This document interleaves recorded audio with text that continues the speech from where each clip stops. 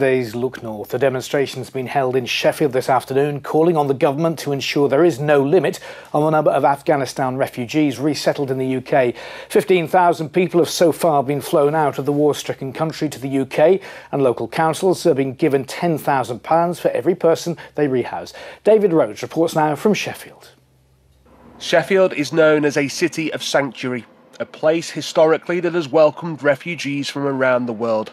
This was a demonstration today, but also a focal point for people in Sheffield, and some feel frustrated that as yet they've not been able to aid Afghan refugees now arriving into the city. We don't know how to help people, in the sense there is no centralised thing. I tried to contact the council and said, what can we do? The UK has so far rescued 15,000 people from Afghanistan, and attention is now turning to how those displaced people are rehoused in the UK.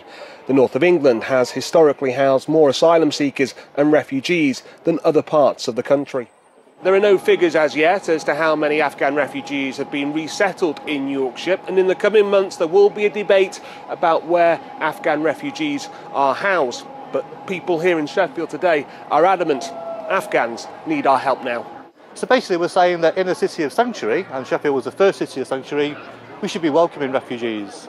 We've seen now what it means to be a refugee. It doesn't matter how you arrive, when you're a refugee you're desperate and you should be welcomed. The government says for every Afghan refugee rehoused by a local authority in Yorkshire, that council will receive £10,000 per refugee. As the airlift draws to a close, the job of rehousing some of the most vulnerable people in the world is only now just beginning. David Rhodes, BBC Look North, Sheffield. Police are appealing